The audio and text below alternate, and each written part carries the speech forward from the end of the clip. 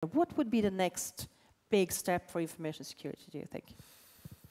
Well, I mentioned earlier that if we want to get rid of vulnerabilities, we have to be able to fix the bugs. But what if we wouldn't have bugs at all? What if we could actually create code that wouldn't have bugs? Which sounds like an impossible thing to do.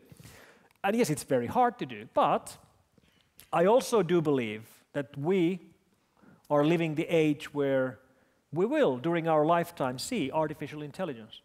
So it might one day be that the code in our programs will not be written by human beings. It will be written by an AI.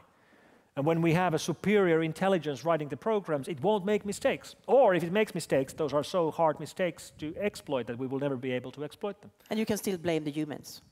Yes, the downside will be that all programmers will be out of a job, but you know.